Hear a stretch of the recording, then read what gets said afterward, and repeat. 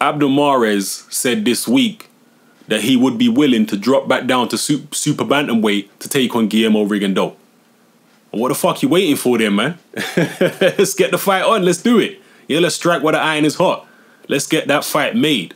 Mares said that he knows that he can beat Rigondeaux, but he also said he's willing to fight Donaire at featherweight or, you know, Rigondeaux at super bantamweight.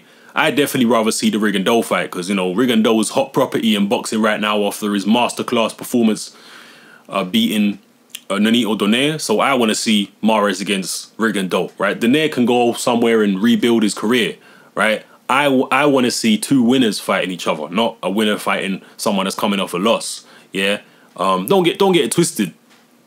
Sometimes the fighter who is coming off a loss might be better than anyone else out there, so you have to take the guy coming off a loss. But in this case, Rigondeaux just beat that guy coming off a loss. You know what I mean? So I definitely rather see Mares take on Rigondeaux. I think it's a great fight. I'd love to see it. If Mares is willing to do it, you know, I hope he can take control of his own career and he ain't completely dictated by Golden Boy. I hope he can demand the fights that he wants and, you know, drop back down to super bantamweight and get the Rigondeaux fight on. So how do you people feel a fight between Rigondeaux and Mares would go? A lot of people I know are definitely going to pick Rigondeaux. I'll be picking Rigondeaux. I can tell you that right now. Not that I underestimate Mares. Mares is a good fighter, very good fighter.